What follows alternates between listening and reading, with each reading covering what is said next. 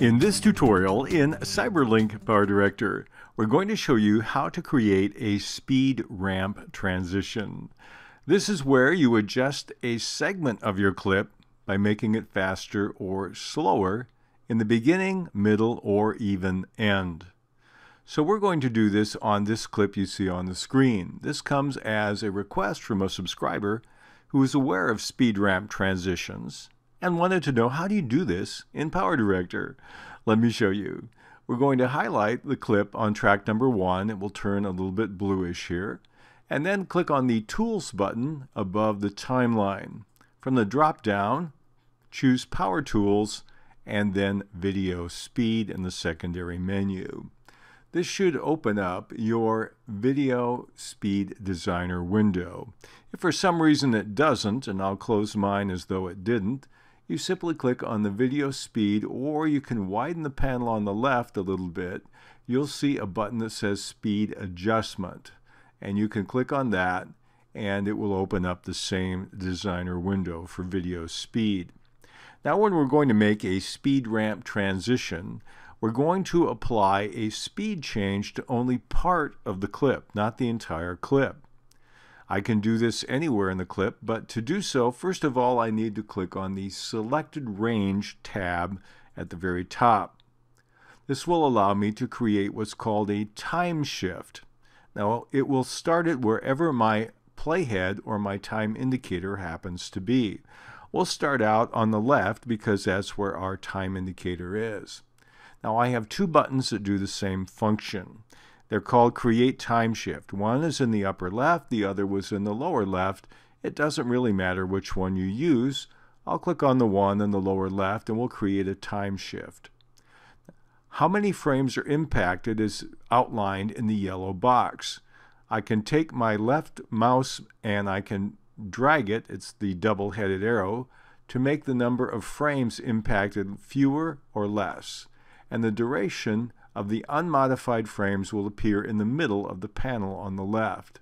So we're going to start with maybe about 6 seconds, and we'll modify that by speeding it up. You can use two tools in the middle of the panel to make the transition in and out of that segment more smooth. They're called Easein and Easeout. And I normally recommend using them, but there's one gotcha you need to be aware of.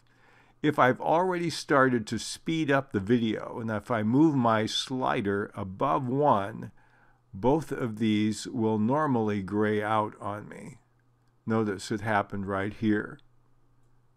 If I move back, I can use them. So under certain conditions you will see them, under other conditions you will not. So oftentimes the first thing I do is I make an adjustment if I want to use these tools before I move my slider. And once you've used them, notice there's a limit as to how far you can make the adjustment.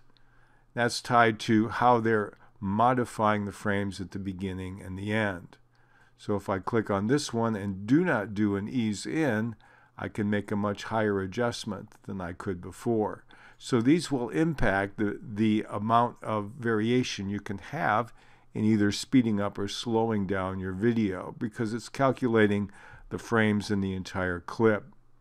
But they're nice to use if you have plenty of room. If you have a larger video, they allow you to smooth the action quite well. Now ease out is at the beginning and ease in is at the end, which for me is a bit counterintuitive. So I'm going to use only the ease in, and we'll speed up the video to start with and then slow it down. Let's go about 10 times normal. To do that precisely, I can just type in the number, and now it's 10 times normal to start with. So we'll move back to the beginning of our clip. We'll play, it's flying really fast, and then it slows down to normal. If you want to start all over or remove that segment at all, you simply highlight it with a mouse, click on the trash can, and you can remove it. Likewise, I can go anywhere inside the video. I don't have to be at the beginning. Create another time shift. I'll do an ease in and ease out on this one. And this time I'll slow down this segment by about half. And we'll play this, and you'll see all of a sudden the action will go to half speed. And then it will resume normally again. I've done my time shift. Likewise, you can do the end. Let's just delete this one for now. However, you cannot move the playhead all the way to the end, or you will see no time shift button.